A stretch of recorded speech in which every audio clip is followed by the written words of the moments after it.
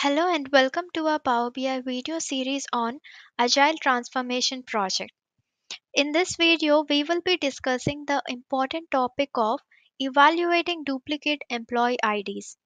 As this is a part of a larger project that includes several complex calculations, we will be creating a series of videos to explain each and every calculation in detail. But before we dive into the details, let's quickly review what an agile transformation project is. Agile transformation is a process of organizational change that helps companies become more flexible and responsive to the changing business environment. It involves breaking down traditional hierarchical structures into smaller, self organizing teams that work in short iterations with a focus on continuous improvement. In an agile transformation project, there are different roles and structures, including crews, pods, and others. Crews are groups of teams that work together to deliver a common goal, while pods are the teams themselves, typically consisting of 5 to 9 members.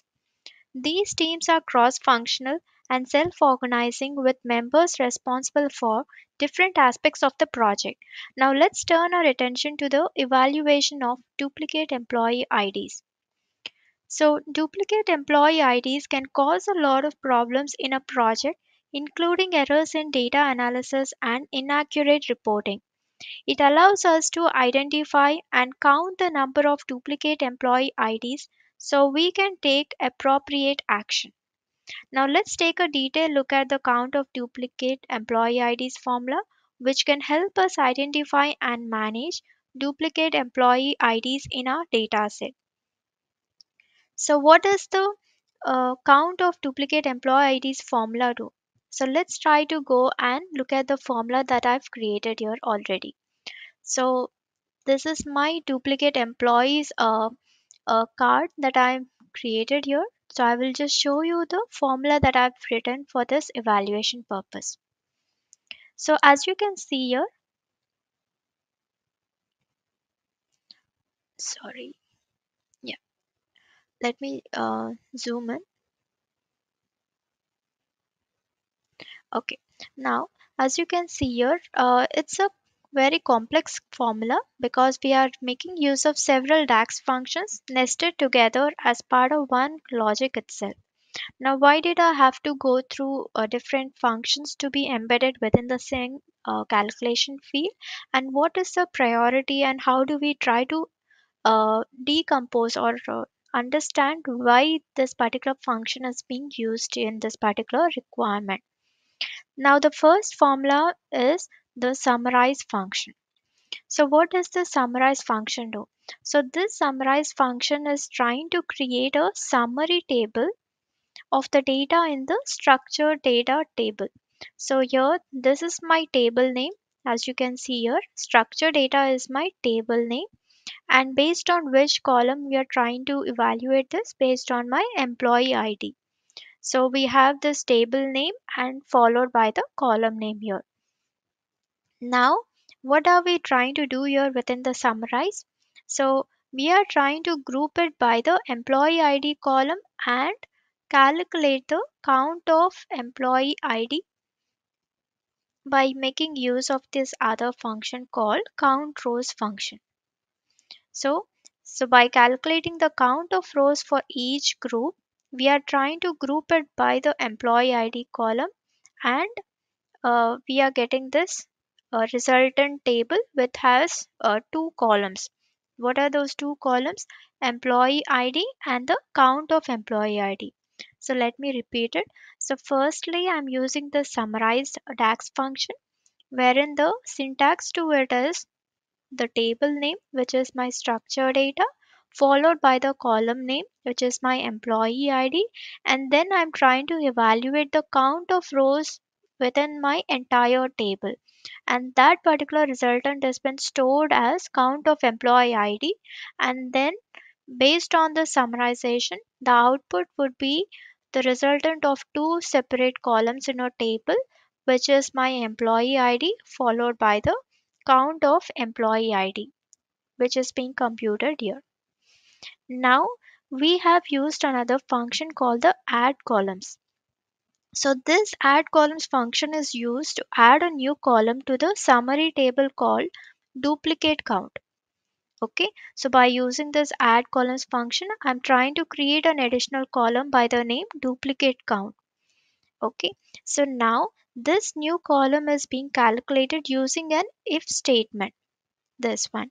So using an if statement, this add columns is going to evaluate and it is going to check if the count of rows for a given employee ID is greater than 1.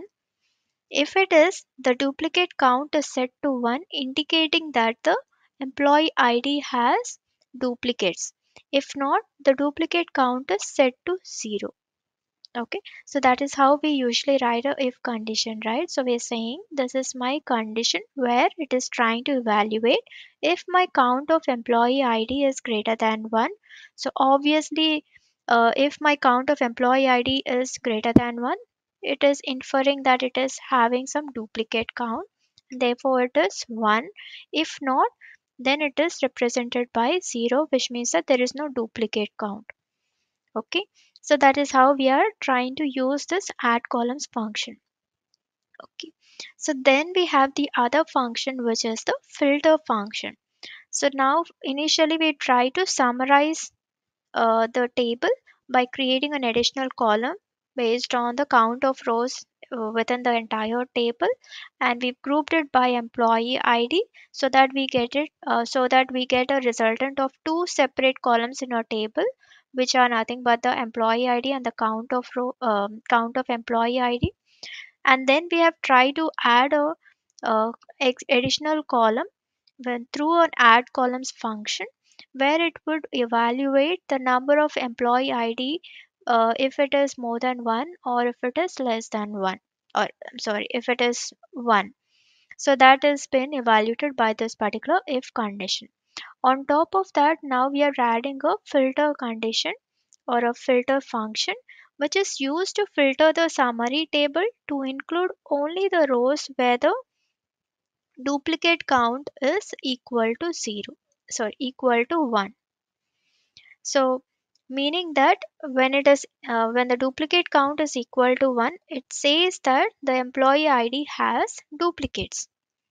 Okay, so finally we have the sumx function, which is trying to calculate the sum of the count of employee ID, this one, sum of the count of the employee ID column in the filtered summary table, giving us the total number of duplicate employee IDs in the original structure data table.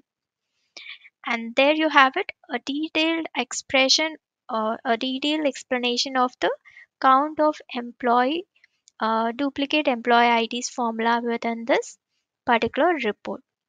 So why is this formula helpful in Power BI data analytics project? Well, duplicate employee IDs can be a common issue in many data sets, and it can lead to inaccuracies in our analysis and reporting.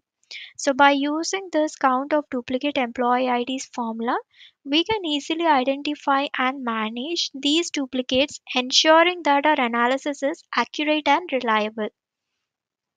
So, in conclusion, evaluating duplicate employee IDs is a very crucial step in any data analytics project, and the formula we've discussed earlier is a valuable tool to have in our toolkit. We hope you found this video helpful, and be sure to tune into our upcoming videos for more detailed explanations of other important calculations in our Agile Transformation project report. Don't forget to like, share, and subscribe to our channel Learn at Cloud Analytics for more informative videos on Power BI and data analytics. Thank you for watching.